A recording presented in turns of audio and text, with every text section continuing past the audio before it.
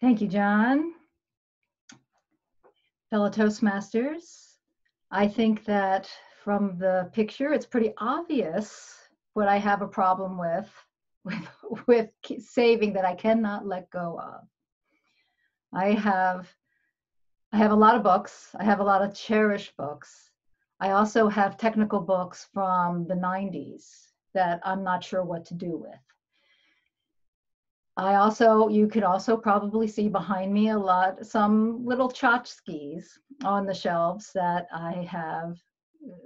And those I actually have a little better time letting go of. But the books is difficult, and I'm afraid my husband shares this problem with me. And I started way before teenage years. I started with my Peanuts books, my those little paperbacks. I still have some of my oldest ones. I actually got rid of some of those.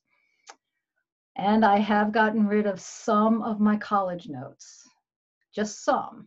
I have kept a select few. So there are some boxes in the basement. The problem with having room storage is that you keep stuff.